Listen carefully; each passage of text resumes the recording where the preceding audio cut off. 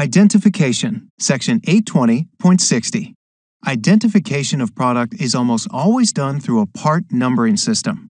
Part numbering is so common that it is unlikely you will find anyone who is not familiar with one system or another. However, part numbering may not be as simple as it seems.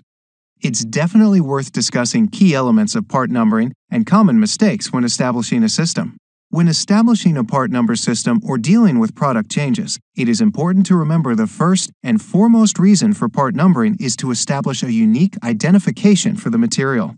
If anything is changed on a part which changes its form, fit, or function, the part number may need to be changed or altered so that the material can be differentiated from the original part. This is a common problem when dealing with products that have software or firmware associated with them and the organization wants to offer the product with multiple configurations.